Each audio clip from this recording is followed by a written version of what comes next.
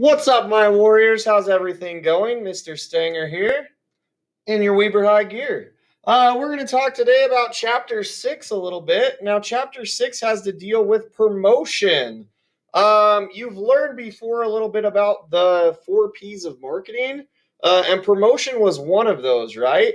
Now, we're going to delve into each one of those a little bit deeper. You'll notice that we've been doing that already. But promotion is the one for today. Now, promotion is the idea that in order to get people to buy ourselves or to buy our stuff, sometimes they need a little bit of convincing. Now, we do things in order to get people to buy our stuffs by usually one of 4 different activities. Now, those create what's known as the promotional mix.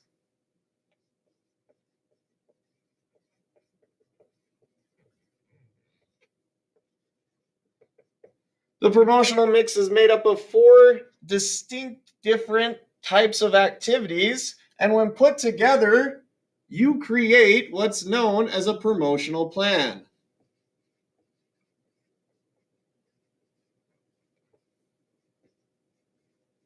A promotional plan is pretty much just talking about a few different things with promotion. Now, a promotional plan deals with you having objectives of a promotion and the different activities that it takes to actually get there. So one of your promotional plan goals might be to make more sales. And in order to make more sales, you're going to lay out the different kinds of promotion that you're going to use to get to that point. You're like, it kind of makes sense, right? We'll talk a little bit about that more later. Let's go into what the promotional mix actually is. And the way that I like to explain the promotional mix is by using something called Promotion Man. Promotion Man has one superhero, and it's to let, or one superpower, it's to let everybody know about promotion. Now, the way that we like to draw Promotion Man is something like this. Now, Promotion Man won't be on a test, but it's just an easy way to help you remember all the different things about promotion. He looks a little like this. He's got a guy coming up here, and he's got a big megaphone that comes out. He's got 1, 2, 3 big things of sound coming out. He's got a hand coming over here and 5 fingers reaching out. I think that's 5. Don't judge my drawing. And he likes to ride horses, so he's a little bow-legged right here. And his name's Promotion Man. He's so happy because he lets everybody know about all these great things that he's a happy camper. Now, the first thing that I want to talk to you about, and this is super easy to remember because we talked about it a little bit with the 4 P's of marketing. There are 3 main goals of promotion: to inform, persuade, and remind. We know that promotion is any form of communication that informs, persuades, or reminds someone about a good or service. Now, we know from here that that's also the goals of promotion, is to let people know about our stuff. There's 4 main kinds of promotion that help us do that.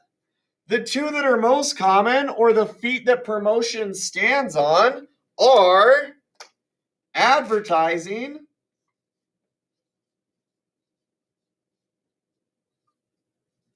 Look at that purple marker. That looks good right there. Advertising and sales promotion. I'm going to write promo just because I don't want to write it all. If you'd like to write promotion, feel free to. But this should go in your notes. Hopefully it helps you a little bit. The big thing about these that makes them super big and super important and what promotion stands are these are one to many. Meaning that I can create one thing and get it to all sorts of people, right? It means that I could actually make an advertisement and actually get it to thousands and thousands, millions, maybe even billions of people. It's super easy. The other reason that these 2 are both feet is sometimes they're used together. And as we walk, we use both feet together and make it all happy camper-like, okay? Now we're going to focus on advertising. There's different kinds of advertisement all over the place. You could think of it as TV, radio, print, social media.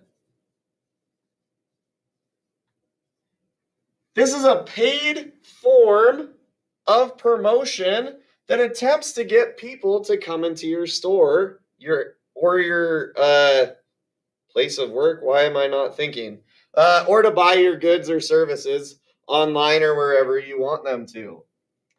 Now, you have all probably seen a type of advertisement today, whether it was you were scrolling through social media and someone tried to sell you something, whether it was you were driving down the street and you saw a billboard, or maybe you read the newspaper, because some people still do, and you saw a print ad that was like, come buy our stuff. The whole goal of advertising is to get you somewhere and to buy it.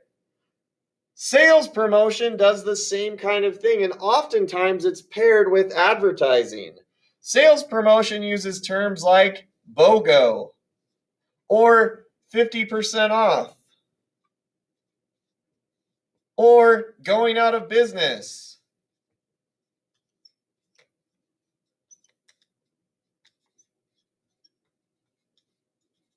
It can also be something as simple as a loyalty program.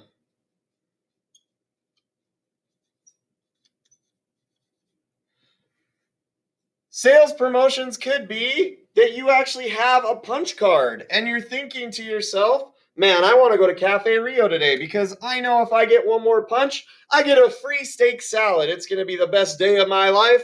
And their loyalty program actually gets you to go into the store. It might be that it's that Bath and Body Works sale that, you know, if you buy one soap, you get another one for free. Or maybe it's the Nike outlet that's like all shoes that are purple today or 50% off. And you're like, my jam, I'm going to go there. They're giving you, with sales promotion, an incentive to shop with them. Other things, some people actually use something like a sales promotion as their entire marketing aspect or their entire marketing campaign. On Riverdale Road, just here in Ogden, if you're driving on Riverdale Road, you go over the freeway, and on the north-hand side, there's something called like Crown Bedroom. It's been called like Knight's Furniture or a bunch of different things, and they always have that little mannequin that sits out here like this, and it says, going out of business. And people stop all the time there because they're like, man, they've got to have great sales. They're going out of business. And their whole marketing plan is just to get you there because they're like, man, if people think we're going out of business, they're always going to be here. There's other companies. Gordman's in Ogden or Riverdale has been going out of business for 4 years. Like, I legit, every time I go in there, they're like, we're going out of business. I'm like, oh, yeah, really? That's great. I think they actually are this time, but who knows? Maybe they aren't. So these two paired together get from one to many people. It's one action that gets to a ton of different people. And when used together, they are what promotion stands on. They are used all the time. The next one that I want to talk to is the elbow. We call it the elbow because it's reactive. And the type of promotion is called public relations. Public relations, it's reactive. Think of it as like you're swatting a fly. Your elbow is what allows you to swing out at that fly. It buzzes around and you react to it and you go out and you smack it. The same idea comes with public relations. Now, public relations is stuff that you don't pay for. Public relations is the idea that the area surrounding you or the community around you views you in certain ways and opinions. And your goal is to make it so that you have the right kind of PR or public relations to make them think good of you. Now, you can do different activities to make your public relations look better, but there's also different kinds of public relations that look bad. Now, publicity is also something that deals with this. The act of public relations or publicity is there. And there's some people that say there's no such thing as bad publicity because it's free marketing. You could argue that. And in fact, there's been people that have seen bad publicity completely shut down their company. Think about Papa John's a little bit ago. People got mad about what he said on Twitter or what he said on social media, or I think they might have even recorded him saying it. And people were like, dude, that's not okay. And eventually the board of trustees chased him out and they made him sell his company to someone else. It made it so that he was no longer the right person for the job. Then there's other people who use publicity just to get in the news, and it keeps people thinking about them. I don't talk politics. You know that I don't because I'm a teacher.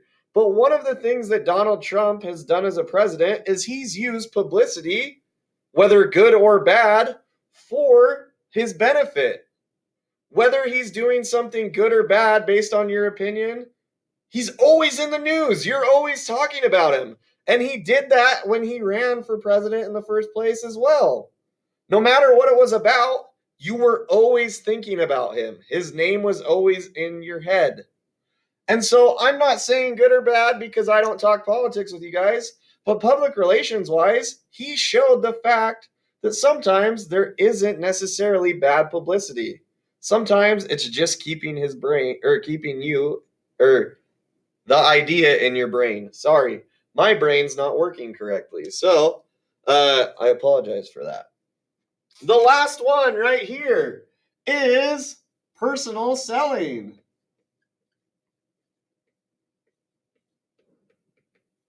The idea of personal selling is one-to-one. That's a colon, I promise. One-to-one. I'm going out, I'm actually shaking people's hands. I'm saying, hi, how are you? How can I help you? Let me solve your needs and wants, and let me sell you this great thing. It's a perfect way to actually get people to know about your product or your service. Now, things to know about personal selling. It is the most expensive form of promotion. Whoa, expensive. I can spell sometimes. It's the most expensive form. You guys are like, how does that work? Because advertising, think about Super Bowl commercials. They cost, what, like $50 million for 30 seconds? And they reach like 500 million, or I don't even know how many they reach, but a crap ton of people, let's be honest. And you're like, how does that make sense when they pay 50 million?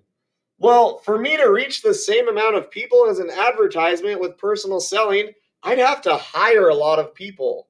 For me to send people out to talk to 500 million people, it would take thousands and thousands and thousands, millions of dollars, because I have to pay for the manpower. Now, you're like, why would people do this if it's the most expensive? Aren't salesmen kind of outdated? And not really, because they're also the most effective form of promotion. They're the most effective form of promotion because I think it's harder to say no to a person than it is to say no to a billboard. I also think that they can react differently by actually trying to fulfill your needs and wants. If you're like, I don't like it because of this, they have the chance to respond and make it better. Okay, does that make sense? Now, these four things used together, trying to inform, persuade, and remind people, are what's known as the promotional mix. As you do different activities for your company, you can create a promotional plan. So I might say for the school store, I want to boost sales by 10%. The promotional plan, there's my objective, right? In order to boost sales by 10%, I'm going to create a sales promotion and an advertisement, and I'm going to put it on social media. And I could choose to do that. Now, another part of an actual promotional plan is setting a budget. A promotional budget is usually decided by a percent of projected sales. Put that in your notes. Promotional budgets are decided by a percent of expected or anticipated sales. Now, a common one that you'll probably see is 2% of anticipated sales. However, that doesn't mean that that's what everybody does. Some people like to spend a lot on promotion. Some people don't like to spend any, and they just say, like our name and our public relations, we'll make it all work. But a promotional plan is how you tie all of these things together with an actual goal in mind, and with a budget, and with what we like to call a schedule of activities. Let me erase this super fast. So a schedule of activities, as you'll probably see in the terms that I sent you, is the idea that you actually can create a calendar for your promotion. In a promotional plan, I want to make sure that I'm not doing too much or too little all the time. So a promotional schedule of activities might look something like this. And I'm like, I want to post every Wednesday and boost it for 2 days. And so I'm going to have social media, and I'm going to have it right here. And my schedule of activities would actually show that I do social media here, and social media here, and social media here. And I might say that I want to do a billboard for the entire month. And so I'm going to write billboard. And it's going to go all the way across. And you can think of it as just a calendar to show what kind of activities you're actually doing. In order to make sure that you're succeeding, you want to make sure that you're always putting promotion in front of people, and you're not like overdoing it or underdoing it. Now, another key thing that I want to tell you guys too, promotion has to focus on your target market. If you're using a kind of promotion that your target market never looks at, you're wasting your money and your time. You're always, always, always focusing on your target market. Okay, we're going to move on to something a little bit different in the fact that we're going to talk about, I apologize, I got to find it. We're going to talk about a couple different things now. One is visual merchandising. Okay, sorry, we just went all through all of that. Pause. You can take a break. You can pause me. You can do whatever. Or if you're ready to go on, let's talk about visual merchandising. Visual merchandising is pretty much the presentation of an entire store.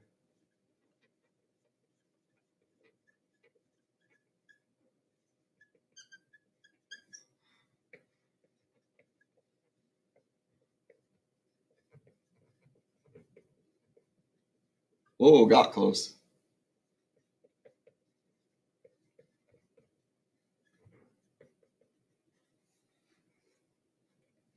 This includes displays. This includes the storefront. This includes like things like signage that you have up. It could include fixtures. It could include displays, whether they're closed or open. It's pretty much just how everything flows visually together. Now, you've probably noticed while you've walked around and shopped different places, visually pleasing stores probably are going to make more money. If it looks like you're all thrown together, all like heebie-jeebie, and it doesn't ever work, then you're probably not going to have people buy it because they don't even know what you have. An example of this, so I recently went to Game Grid here in North Ogden, and they recently moved and had this whole big slat wall of stuff. Their visual merchandising looked way different than it had before. And I was like, bro, I've been looking for this for so long. And he's like, we always had it. It was just tucked behind stuff. They lost sales based on me not knowing that it was there. And so their new visual merchandising, or how their store looks, was succeeding. Now, in here, there's a couple different things that you're going to want in your notes.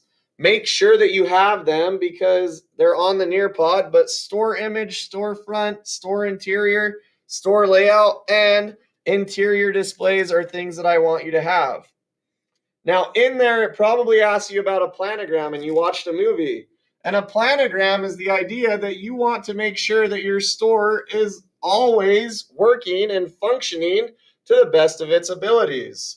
So you might say, I have a register here, and I want people to line up through here. The idea of a planogram is that you could draw and say, I want these kinds of merchandise here so that they can shop on either side.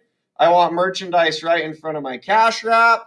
I want things right here to make it so that they can shop around the outside, but they're still visible for me to see security-wise. Planograms are pretty much a roadmap to success. In order to make it so that my store is functional, but still makes it look good, you create a planogram. Oftentimes, like stores that don't have people that are very good at merchandising will draw out planograms all the time because they want things done a certain way. And they know if they don't, that it'll look crappy. So they're like, make sure that you place this here. I hope that all makes sense. If you need help understanding it, let me know. Let me make sure that I got everything for, chapter 6. There's one more thing that I want to talk about. Special events are things that we talk about as well. This is like the other kinds of promotion. Things that I want you to for sure know about is that seminars, what they are, it's pretty much, they just have people coming and talking about things so that you can understand them a little bit better. One that I really love and one that works are private sales. Private sales are the idea that you could invite someone to your actual store and say, hey, this is a sale just for our best customers. Come shop, come enjoy the night, and come buy things that someone might not always get. One example of this, and I have a cousin that actually manages Bohm in a couple of different locations, but she manages Bohm, and she always posts about something called Girls Night Out. And Girls Night Out is this night where you just come and you get a drink, and the store's closed to everybody but those people invited, and you get to shop the new fashion for that season. And you enjoy it. You go, you have a good time. You don't have to fight the lines. You don't have to do different things like that. But you're invited to come just look at it. I've asked her before how those go, and she's like, they're the best nights of the year. We sell more then because people know that they're special to us. Private sales is something that we might want to think about in the school store. Are there ways that we can implement this for some of our best customers? Are there ways that we can use this to let people design different kinds of merchandise on our website? Who knows? It's just a thought. But I hope that this gets you thinking a little bit. Now, one of the things that I want to talk to you guys about is your assignment. In chapter 6, you're actually going to create a promotional plan, or just one kind of sales promotion is actually more what it is. But I want you to create a sales promotion for the school store.